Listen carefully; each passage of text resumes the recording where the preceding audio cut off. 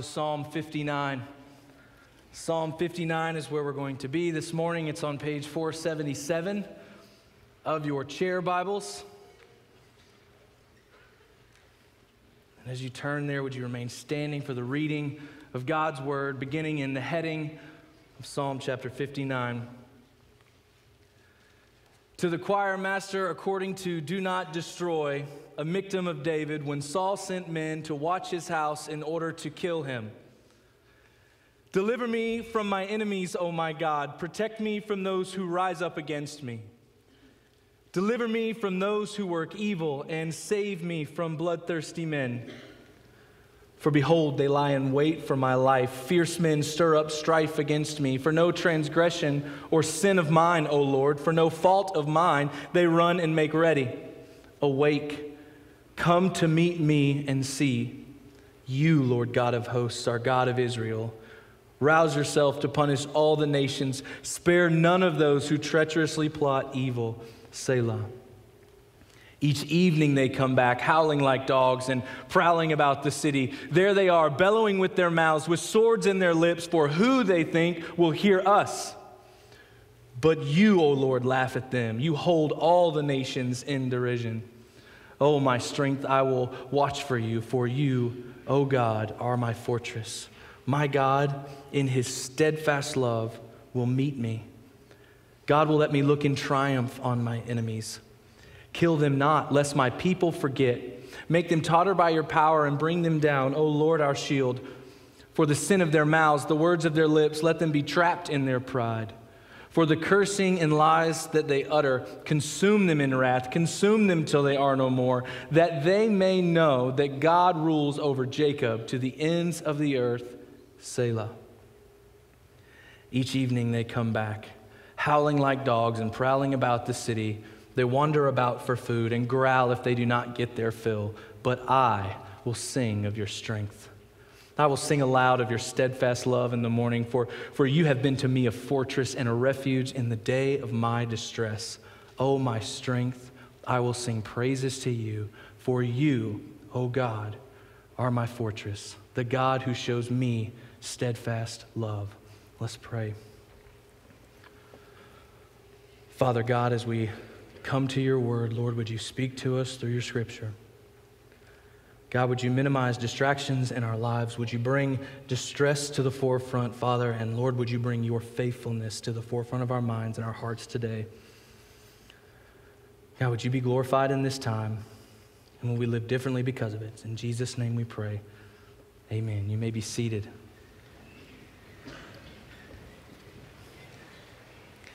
In your day of distress, what do you do? When all seems lost, when the circumstances get so bad, where do you turn? Now, I don't want you to immediately call to mind the ways you should respond, or the ways that you might respond, or the ways you would respond. I want you to ponder for a moment, in your day of distress, how have you responded?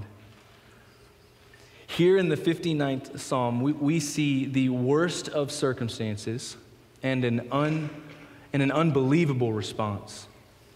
And I would argue that most of us in this room, we don't have a category for this type of existence, for what's taking place here. I would argue we could probably navigate our way through regurgitating promises of God, but when it comes to their functional application and what it looks like to confidently depend on those promises, we live so far from being hunted that the fervent, God-honoring Christian language that we see here is almost foreign to us. But we are quick to recall David's status as king. We're quick to recall God's favor towards David, but we have spiritual amnesia when it comes to the road that David traveled. We are so insulated from any sense of peril, we believe ourselves experts at solving our own tiny problems. Is this not true? In our day of distress, we get to work minimizing our distress. And yet here sits the Psalm 59, beginning in the heading to the choirmaster, according to do not destroy, a Miktam of David, when Saul sent men to watch his house in order to kill him. The circumstances surrounding this psalm today are dire. They find their inspiration in 1 Samuel 19. So just to give you some context, Saul is the current king of Israel, and he is consumed with hatred for the future king David. And we see it illustrated in 1 Samuel 19, 8 through 11. A few of their psalms come from this chapter. And I'll read in verse 8. And there was war again, and David went out and fought with the Philistines and struck them with a great blow, so that they have fled before him. There's our mighty man of God, David. Verse 9, then a harmful spirit from the Lord came upon Saul as he sat in his house with his spear in his hand. There's blood in his heart. And David was playing the lyre. He wants to kill him. Verse 10, and Saul sought to pin David to the wall with the spear, but he eluded Saul so that he struck the spear into the wall, and David fled and escaped that night. There's attempted murder number 1. Then we get to verse 11. Saul sent messengers to David's house to watch him, that he might kill him in the morning. But Michal, David's wife, told him, if you do not escape with your life tonight, tomorrow you will be killed. David is the one-day promised king of Israel, and he is on the run from the current king, Saul. So Saul is driven by pride and jealousy, so much so he is willing to use the entire might of the kingdom's resources to accomplish the murder of one person. But before we move on, we cannot escape the fact that it is God who has sovereignly allowed for distress to be set into motion. For his own glory, God orchestrated an opportunity for David to be taught dependence and submission. And in Psalm 59, we see it modeled. The sovereignty of God and the submission of his servant. That's what we have on full display here. God's complete control and David's dependent devotion. So we can't miss that David's deliverance here, it's the work of the Psalm's main character, the Lord God. So here's your main idea for the day. Main idea is this: in the day of distress, the Lord God is the strength of his people. So what do we glean from this? What can we learn? In the day of distress, the Lord God is the strength of his people. When God is our strength, we depend on him for deliverance. Let's look at what David says in verse 1. He says, deliver me from my enemies. Oh my God, protect me from those who rise up against me. The order of the complaint or petition illustrates what's most urgent here. We've seen that in earlier messages. And David, with his life on the line, deliverance is most urgent. We will read in a moment of the complaint further in God's steadfast love, but David is being hunted and his outlook is dark. Think capital punishment. His execution has been ordered. He's bound, and the only thing standing between him and death is not whether the oppressor will strike. It's not whether the oppressor will strike, but it is when the oppressor will strike. If you look further to verse 2, he says, deliver me, protect me, deliver me, save me. This is fervent pleading in the face of certain death. And we could camp here all day long. But what we get to see from David is that in the face of a very real, time-sensitive, and tangible threat, where does he go? He goes to God believing in his very real presence and his very tangible ability to meet his need. And his dependence is twofold. He cries for help, and he admits that he cannot deliver himself. Verse 2, deliver me from those who work evil and save me from bloodthirsty men. One commentator says that in the face of such a threat, unbelief would say that this prayer is a waste of breath, and yet it is the sole resort for David. And what is he doing here? He's characterizing the appetite of the enemy over and against his own desire for the Lord. That's why he calls them bloodthirsty men. I'm going to have you turn in your Bibles to Philippians chapter 3. If you would please turn to Paul's letter to the Philippian church.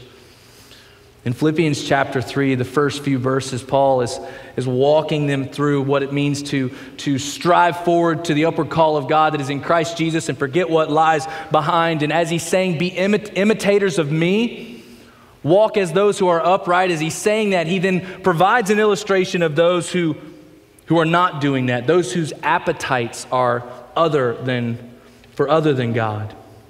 And he illustrates this appetite in Philippians chapter 3, verses 18 and 19. He says, "For many of whom I have often told you and now tell you even with tears, walk as enemies of the cross of Christ." Verse 19, "Their end is destruction. Their God is their belly, and they glory in their shame with minds set on earthly things." Their minds, their souls, all their strength, their hearts. He's illustrating that they are attracted solely to what they desire most in the moment. Their God is their belly. Their aim in their life is to satisfy the most recent craving. And for these people that are chasing after David, that craving is for blood. And what makes this even worse? These men were instruments of King Saul, one that should be just in his dealings, and he should be righteous in the way that he rules this kingdom. That's what he's been called to. He's engaging David with the power that God has given him to work evil. And man, was his power seemingly extensive. He had undying loyalty from those that he commanded. And I think this is the kicker. This might be what caused David the most distress. King Saul could validate anything that he did. At least in this instance and for this moment, because it was a decree from the king, Saul could call this action just when it was not just. And this led David to say in verse 3, "For behold, they lie in wait for my life. Fierce men stir up strife against me."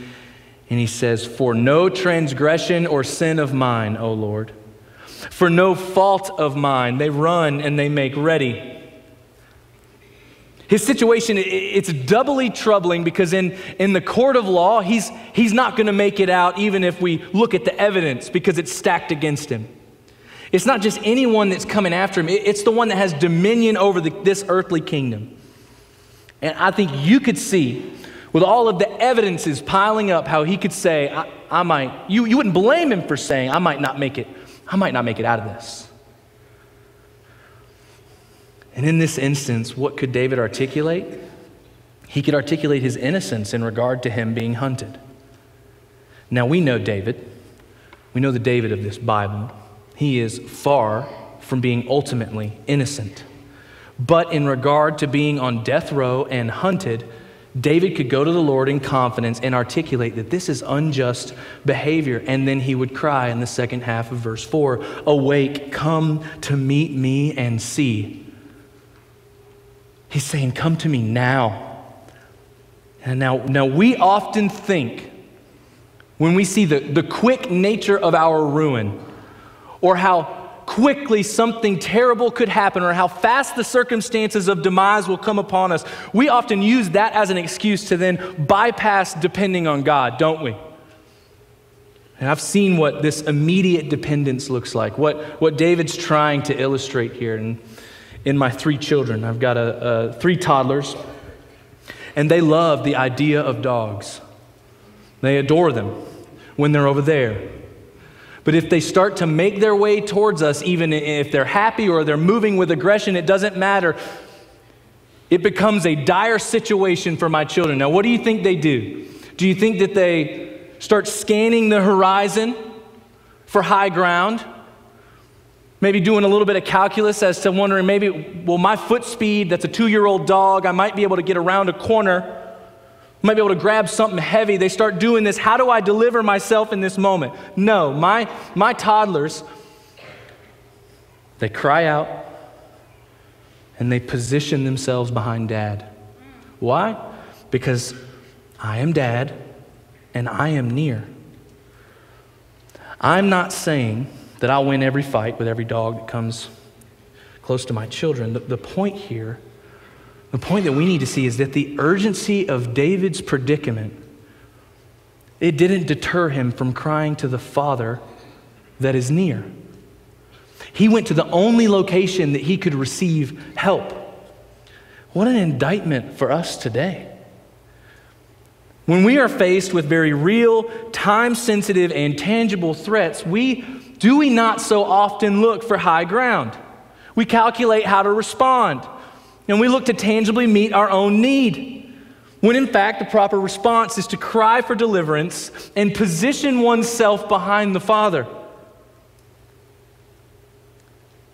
He goes to verse 5. He says, "You, Lord God of hosts," by appealing to who he is, "you, Lord God of hosts, are God of Israel. Rouse yourself to punish all the nations. Spare none of those who treacherously plot evil. Selah." What does David know? He knows that God's appetite for his own glory is greater than the bloodthirstiness of the men. For David, he knows who he's petitioning. He's calling upon the promise maker and the promise keeper. This isn't just David's God, it's Israel's God. He is appealing to the Creator on behalf of the covenants. That not just him, but all who find themselves in like situation, they can go to him and trust that he will deliver. And we must pause here. As a people who look to fix their own problems, we need to be taught what dependence on God looks like. And when God is our strength, we depend on God for deliverance because he is the only one up to the task. At the same time, David is petitioning the Lord for deliverance. He is equally making the statement, "I am not sufficient to deliver myself." We've got to take it a step farther. I'm not sufficient to deliver myself. We can't be trusted to deliver ourselves. And it's this reality that gives David to then, in confidence, petition the Father for their demise. It shows us this: when God is our strength, we are confident in victory. When God is our strength, we are confident in victory. Not that we can be, but we are confident in victory. David illustrates the nature of his oppressors in verses 6 and 7. He says, "Each evening they come back, howling like dogs, prowling about the city. There they are, bellowing with their mouths, with swords in their lips, for who they think will hear us." Not just in deed, not just the task they've been called to, but in their speech. These are corrupted people. It's this thought that led Jesus to speak to the religious folk in Matthew 12, verses 34 to 37. He would say, "You brood of vipers, how can you speak good when you are evil? For out of the abundance of the heart the mouth speaks. The good person out of his good treasure brings forth good, and the evil person out of his evil treasure brings forth evil." In case you didn't think he was serious, verse 36, "I tell you, on the day of judgment, people will give account for every careless word they speak.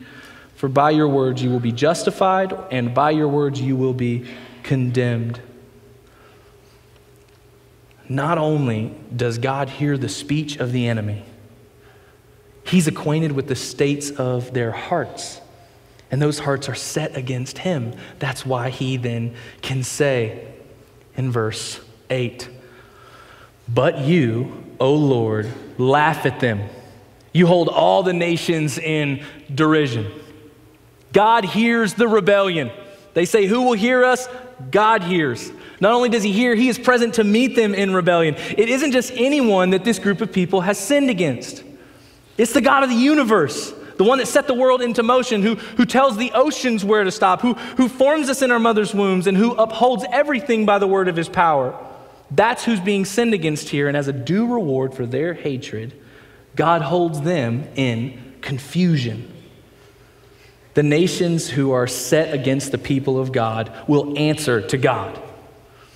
One commentator points out, I love this, he laughs with scorn at their pretensions of power, their prideful assumption of power. He says God is unconcerned with their vicious attack, not in the sense that he does not care about the harm they may do, but in the same sense that their action in no way hinders or damages his own purposes.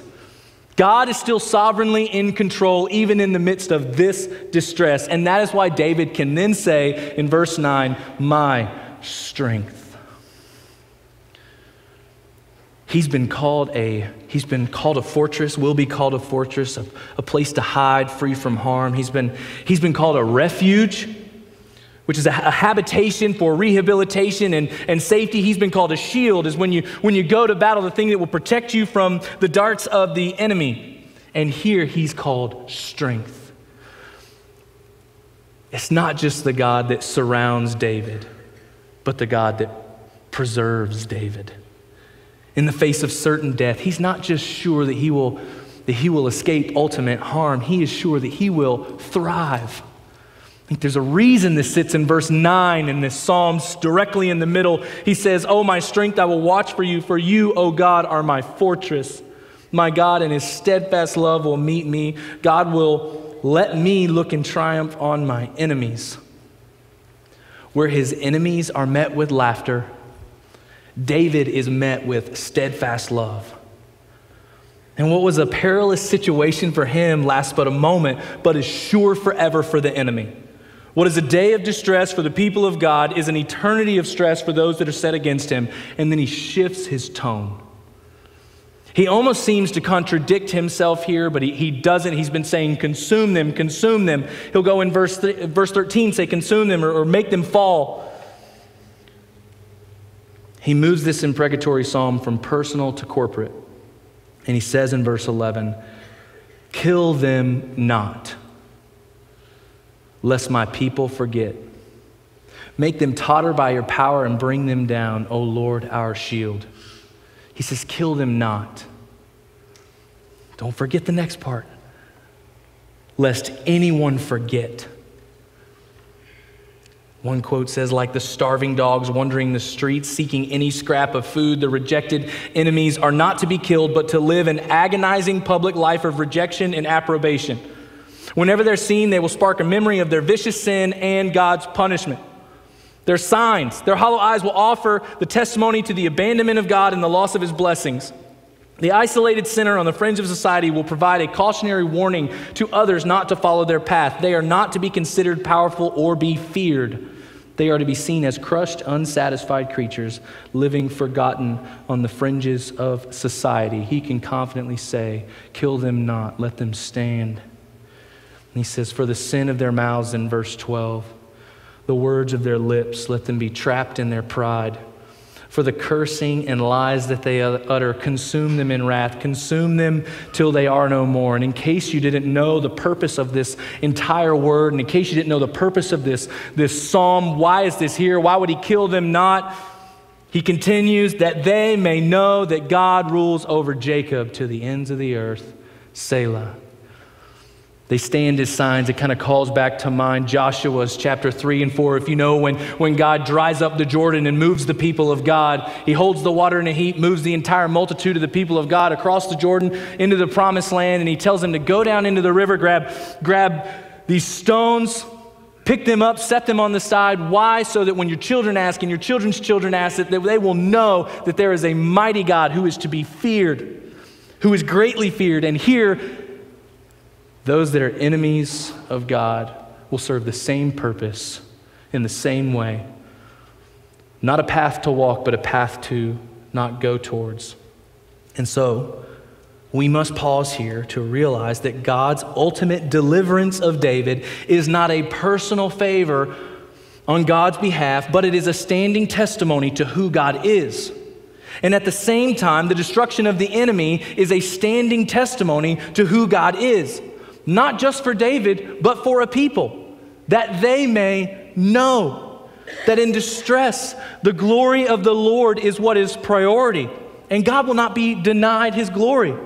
His purposes will not be thwarted, and he will have his victory. That is why we can be confident in that victory. When God is our strength, we are confident in that victory. And David models not just confidence, not just dependence, but the natural end. When God is our strength, we praise him for steadfast love. Now, perhaps what served my soul the greatest in looking at what many wrote about this particular psalm, Charles Spurgeon says this. Here's where we start to get to us. Out of a sour, ungenerous soil spring up the honey-bearing flowers of psalmody. Had he never been cruelly hunted by Saul, Israel and the church of God, that's us, Israel and the church of God in after ages would have missed this song. The music of the sanctuary is in no small degree indebted to the trials of the saints. And praise is the appropriate conclusion of this imprecatory psalm. And he closes it by holding up two actions. Psalm 59:14 says, each evening they come back, howling like dogs and prowling about the city. They wander about for food and growl if they do not get their fill. In a conversation with a brother this past week talking about this, we get to see two pictures of eternity. We get to see what they will be doing for all of eternity if their hearts are not changed. They will be howling, prowling, and growling and not be filled for eternity. And there will be those that are drowning in the love of the Lord. Call to mind, it says, their God is their belly, and they will not be filled. Now, David doesn't have the end of the story. David doesn't know exactly, he doesn't get to read about it, but we do. Revelation 22, verses 12 to 16, we get to hear our Savior say, behold, I am coming soon, bringing my recompense with me to repay each one for what he has done. I am the Alpha and the Omega, the first and the last, the beginning and the end. Blessed are those who wash their robes so that they may have the right to the tree of life, that they may enter the city by the gates. Here's the turn. Outside are the dogs and the sorcerers and the sexually immoral and the murderers and idolaters and everyone who loves and practices falsehood. And then Jesus. David didn't know his name, but Jesus knew his. And Jesus says, I, Jesus, have sent my angel to testify to you about these things for the churches. I am the root and the descendant of David, the bright morning star. And that is why he can say, blessed are those that are inside the gates, and the dogs are outside. And that is why David can sing. That's what he's singing. That's the hope he's singing about. That's why in verse 16 he can say, I will sing of your strength. I will sing aloud of your steadfast love in the morning. And David is singing even in the midst of his predicament. We oftentimes sing when it's over, depending on how it turned out.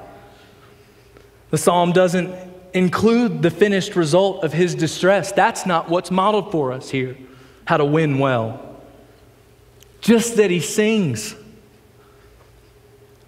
One commentator notes he's so confident that as he sings in the night, he's also going to be singing in the morning. That's what he knows. He says, for you have been to me a fortress, a refuge in my day of distress. Oh, my strength, I will sing praises to you. For you, O God, are my fortress, the God who shows me steadfast love. Not just the one that protects the outside, but the one that sustains the inside. That's who I'm praising here. And so why does this sit here for us? Why Psalm 59? To help us ask this question for the church in after ages, how can this be a song for us? We must ask this question. In the day of distress, is God my strength? In the day of distress, is God my strength? The question may be explained further and maybe read this way. In your day of distress, when things get so bad you don't know what to do, who's rousing to action? You? And some of you may sit here and say, well, I'm not really sure how to apply this one. I've got not that much distress in my life. I'm doing pretty good right now. Well, what we see modeled here is that there are those that sing of his steadfast love, aware of the distress that God can orchestrate, and then those that are unaware of it because they don't know him. Revelation 22:12. Again, he says, behold, I'm coming soon, bringing my recompense with me to repay each one for what he has done. It sounds like distress is coming. So is God your strength? It is for David. It's why he can praise God for his steadfast love. And why can he do this? Because without the steadfast love of the Lord, we are also going to be laughed at. In our own power and will, left to our own devices, we are those that have an appetite for evil. And yet, in God's steadfast love and mercy, those who are his can praise him for his strength. Not just his protection, not just the tangible things that we pray for, but being strengthened from the inside. And David pens this psalm in the middle of the worst time in his life. And again, we know, inspired by God, we know that it sits here for us to ask this question. David pens this psalm understanding that God's people would need it, and we need it. Our enemy is active, and our mistake is believing that we're living in peacetime, that there's no distress, and that God is no longer concerned with our dependence. That's our mistake. Our own strength is laughable. What is our own strength against temptation? God would say to Cain in Genesis, before he murdered his brother in Genesis 4, the Lord God said to Cain, "Why are you angry and why is your face fallen? If you do well, will you not be accepted? And if you do not do well, sin is crouching at the door. Its desire is contrary to you, but you must rule over it."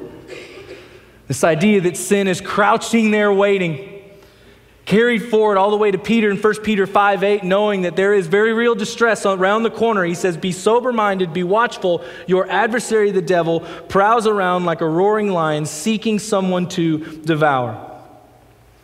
Saul, drunk with jealousy and pride, just like Cain, would not allow sin to remain outside, but welcomed it in. And sin is living rent-free in their hearts. So what hope do we have? What hope did David have? David could look to the promises of God and trust in his future ultimate deliverance from his own sin, the true enemy. And we look to the provided, promised Messiah for the exact same thing. Quote, "One greater than David arose who was more innocent than David could ever claim to be, for whom enemies prowled about seeking his life. David's enemies gathered together against the Lord and him, the Lord's anointed, just as they would gather against Yahweh and Jesus, the anointed. And God would laugh at them as well as they seek to kill the one who has life in himself." David was a servant of the Lord who suffered, but the true suffering servant, Jesus, is the one who would endure suffering to his death, and by his death secure the deliverance of all of those who would call upon his name. In our day of distress, God's people can trust the work to deliver them has been accomplished. We can depend on him. In our day of distress, despite earthly hardship, we know that the ultimate victory has been won, so we can be confident in that victory. And in our day of distress, with God as our strength, we can sing of his steadfast love to us. And this picture, in a great way, is shown to us in Hebrews chapter 12. If you turn to Hebrews chapter 12 with me, verse 1 and 2, it sits just behind chapter 11, which is the famous hall of faith, which is beautiful to realize that there's a group of undeserving people from no merit of their own who understood the steadfast love of the Lord, who got to experience the steadfast love of the Lord, sitting there in some way as stones for those to be remembered to look to. And in Hebrews chapter 12, it says that therefore, since we are surrounded by such a great cloud of witnesses, let us also lay aside every weight and sin which clings so closely, and let us run with endurance the race that is set before us, looking to Jesus, the founder and perfecter of our faith, the one who did it, who for the joy that was set before him endured the cross. On his day of distress, he despised the shame and is now seated at the right hand of the throne of God. So our perseverance and endurance in hardship finds its power in our Savior's strength to go to the cross for our sins. That's why we can pray this psalm. That's why we can pray this imprecatory psalm, because there was one who did it perfectly on our behalf, and we do not pray it without him within us. So is God your strength. For those whose strength is the Lord, their distress is but a light and momentary affliction. Therefore, this strongly worded psalm is a psalm of hope. It should have each one of us ask, if God is our strength, and if God were to rouse himself today to meet you, would you be met with laughter or love? I pray that it is the latter. Let's pray together. Father God, every single one of us in this room can admit we are an undeserving people.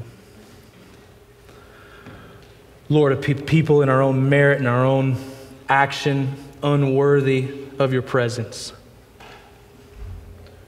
a people who originally are set against evil. And yet, Father, you sent your Son. Lord, not just to protect, not just to surround, not just be the fortress or the refuge, Lord, but to be the strength within, to change dead hearts to ones that are made of flesh. So God, for us, the next time we are in distress, Lord, when we are in distress, Father, would we depend on you? Would we admit that we are not sufficient, Father? Would we be confident that you have the ultimate victory, that nothing can kill us? And then, Father, would we in right response sing of your steadfast love to us? Lord, from now until eternity, would that be our song in our day of distress? It's in Jesus' name we pray. Amen. Amen. Let's stand together. And church, if your faith is in the Lord this morning, let's respond to this song.